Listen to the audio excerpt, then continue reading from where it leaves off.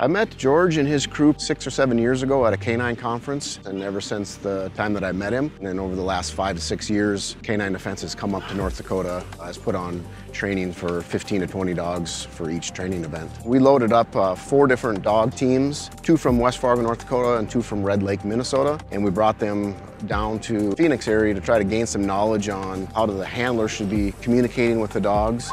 They also are evaluating some of the dogs that are down here to make sure the dogs are prepared to work as a police dog. I think George and his team have a very good knowledge of how dogs operate, how the learning process is with the dogs, and I think what separates them is the patience and the knowledge that they have, that they bring to the animal, and being able to bring the most out of a certain dog. I would definitely recommend Canine Defense. George and his team are fantastic. We've sent different clients to George. We've referred him to numerous police departments, and I think the amount of knowledge that comes from George and his team is just top notch.